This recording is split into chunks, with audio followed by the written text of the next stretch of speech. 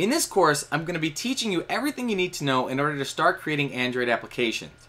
We're going to start off the course by learning the basics, such as setting up your environment, how an Android application is structured, what the basic building blocks of an Android application are, such as activities, intents, fragments, and Android layouts, and finally, how to get some Android applications up and running using a connected Android device or emulator.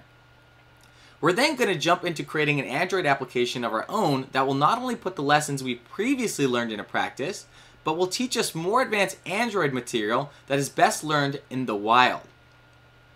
These concepts include creating custom array adapters, dynamically switching between fragments, creating context menus and dialog boxes, creating a preference screen, implementing databases into an application, and many more. Great, so now that we have an idea as to what the course offers, let's talk about who it is right for.